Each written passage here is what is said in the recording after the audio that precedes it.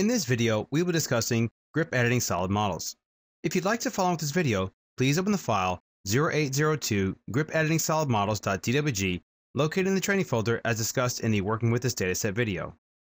The grips that display on selected solid models and the types of edits you can make depend upon the solid model you select and how you select it.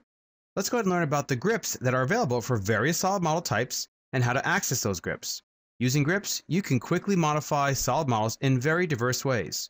So how do you edit with grips? Well, each type of model that you create has different grips that you can select and use when editing the model. If we look at solid primitives, when you select a solid primitive, the grips that display are triangles for quicker identification, because depending on the solid primitive, you can click on either the triangle grips or sometimes a square grip to actually resize and reposition the primitive in multiple directions. So for instance, if I wanted to change the height here, I could simply change the height of this cone solid primitive. If I wanted to change the top radius, I would select this triangular grip and notice how it would let me change that as well.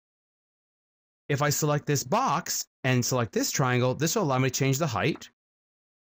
As well as if I select the square grip, I can change the position and location of it as well. Don't forget about your grip editing options by simply right-clicking. You can also access the move, stretch, rotate, scale, mirror, and redefine base point as you can do with standard AutoCAD objects. You also have the option to select any of the primitives, and typically in the properties palette, you will be able to change pretty much any of the different settings that you would expect to be able to change, such as the width right here, or the height, and so on. The same thing applies to other more complex solid primitives, such as this cone here.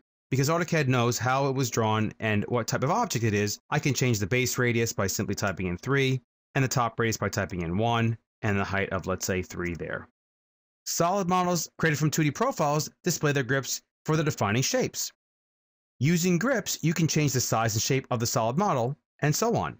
If I go ahead and select this solid model right here, notice how it only selects the entire model.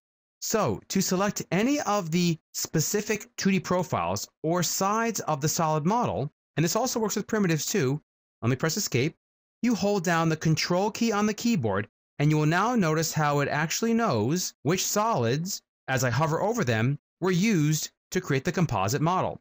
So if I wanted to change, let's say, the 2D profile of this part of the composite, I would simply select it first, and then select it again, and notice how I'm getting the grips from the 2D profile, as this was the 2D profile used to create that shape, and this is the 2D profile used to create this shape here. If I select any of those square blue grips, I now can change any part of that square blue grip. Also note, if you press spacebar, it will cycle between different options for editing, such as moving it, rotating it, and scaling it. Don't forget, you can select part of the composite model that may not be exactly in the location as you can see here. If I hold the Control key down and pick here, you'll notice that I actually have the ability to select that sub-object from this composite model, even though this part of the cylinder that was used to create that solid model is no longer there as it was a hole. In this model, if I hold the Control key down and click on this part of the solid model, you'll notice that I now have access very similar to the primitive solid grips. If I hover into the Properties palette, you'll also notice it does recognize that it was a cylinder used to create that object, and I can change the different properties that I would expect to be able to change for this specific solid model. So that was selecting solid faces. Well, guess what? Not only can you select solid faces, but you can select the vertex of a solid model, or you can select the edge of a solid model. So again, hold the Control key down. Let's say I want to actually create a taper for this edge here. I'll simply press the Control key down, and as I hover my mouse, you'll notice that each of the individual parts of the composite solid will highlight. I can now pick, and now I'm actually selecting the actual edge there. Now I can use dynamic input to simply type a distance in of, let's say, 1, enter, and there's my taper. Let's go ahead and do that to the other side.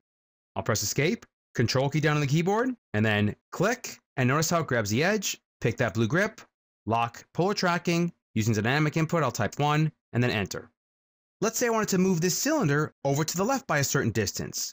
I'll hold the Control key down, select the cylinder. Notice how it selects just the cylinder part with that little circular grip. I can now pick that circular red grip, and now using dynamic input, I can lock in polar tracking, and then type a distance in of 0.1. Enter, and now it's moved over by 0.1. As I mentioned before, you can also select the actual vertex. So if I want to change this vertex here, I will simply hover really close here and then click.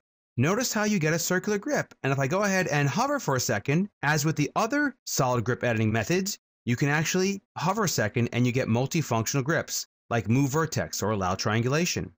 If I click now, notice how it just grabs just that vertex, and now I'm editing that vertex, again using dynamic input. I can type 1 and taper it in that way. Press escape, let's select that edge again, and hover over the red grip, and notice how we get some additional multifunctional grip menus, like extend adjacent faces or move the edge, etc.